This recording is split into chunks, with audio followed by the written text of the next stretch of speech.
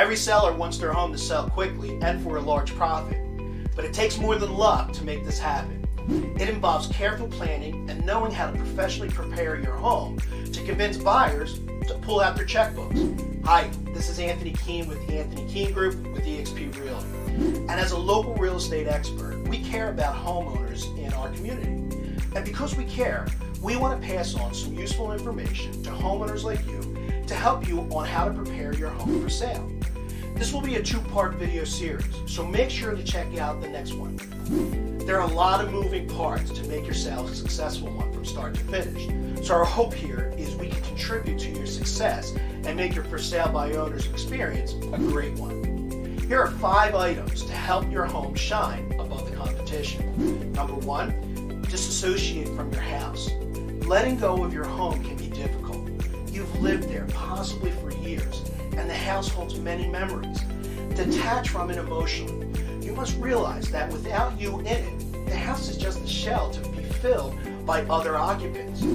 Look to the future, where you can make new memories in your new home.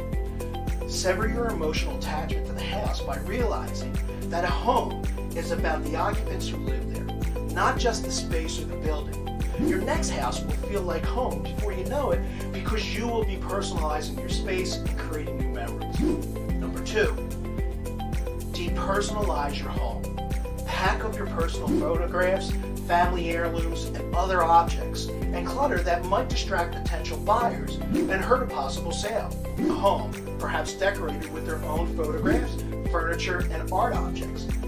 Depersonalizing your home makes it easier for potential buyers to visualize how the home might look filled with their own items. Regarding furniture, only leave understated pieces that are out of distraction and don't create an unintended impression. For example, it would be difficult for a buyer to visualize their own antique furnishings in a place of the existing zebra couch, or some type of bright yellow chair, or the bear rug. The goal here is to make it easy for a potential buyer to see the house as their future home. Number 3, declutter your home. People tend to collect an amazing quantity of items over the years. Reasons for keeping items include emotional attachment, an intention to fix or reuse the items in the future, or a wish to pass them on to others. However, for many items, if you haven't used them in over a year, you probably don't need them. Discard items in a useful way by donating them to a charity or nonprofit organization, such as the Salvation Army or Goodwill. These items not only help those in need, and there could be some tax deductions there. For items that are not accepted, call your town to inquire whether the items can be picked up.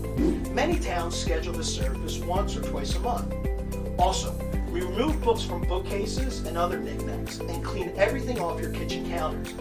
Essential items that you use daily can be tucked away in a small box that can be placed in the closet when they're not in use. Considering this process an efficient start to your packing, remember, less is always more when selling and thinking about the stuff in your home. Number 4, you'll always want to organize bedroom closets and storage cabinets. Buyers are going to be curious about storage space and will want to check closets and cabinets.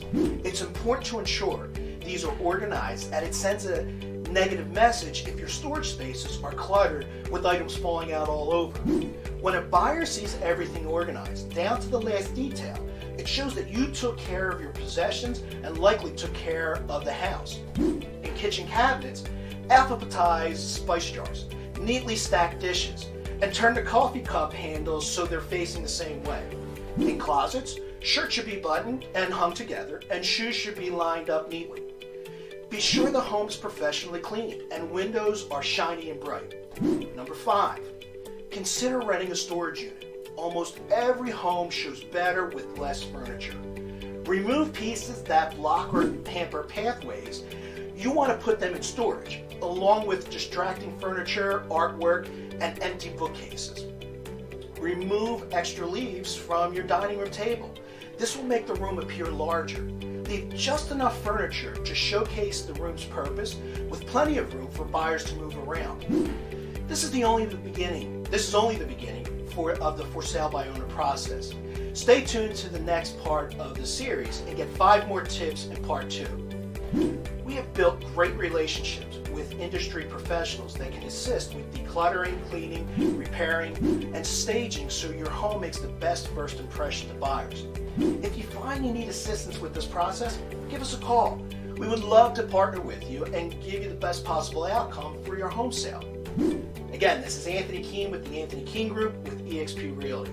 Selling and buying real estate isn't a hobby, and it's more than just a job. It's our passion.